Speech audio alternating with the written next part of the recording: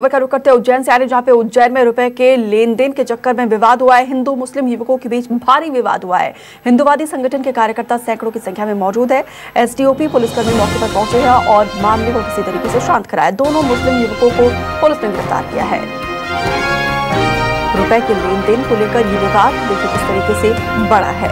उज्जैन से ये बड़ी जानकारी, जहाँ पे हिंदू मुस्लिम युवकों के बीच ये विवाद इतना ज्यादा बढ़ गया कि पुलिस को आकर मामले को शांत करवाना पड़ा है। यहाँ पर देखिए बड़ी संख्या में दो समुदाय के लोग आपस में रुपए के लेन देन के चक्कर में किस तरीके से यहाँ पे तनाव का माहौल है, दूसरे को मारने पीटने के लिए आमादा है। और जैसे इसकी जानकारी पुलिस को मिलती है, पुलिस आई और यहाँ पे किसी तरीके से मामले को शांत कराया है। इस दौरान हिंदू संगठन के कार्यकर्ता भी बड़ी संख्या में मौजूद रहे और फिलहाल पुलिस ने आपको बता दें कि दोनों मुस्लिम युवकों को गिरफ्तार कर लिया है।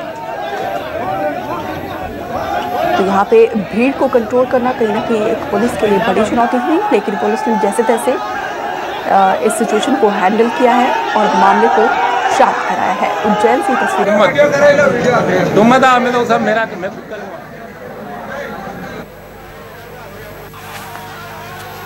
तो तस्वीरों में आप साफ तौर पर देख सकते हैं। सिर्फ देखिए मामूली सी बात थी, रुपए का ये लेन देन इतना ज़्यादा बढ़ गया कि पूरे के पूरे इलाके में तनाव का माहौल यहाँ पे देखा जा सकता है। और सूचना मिलते ही पुलिस मौके पर पहुंची और किसी तरीके से मामले को शांत कराया है।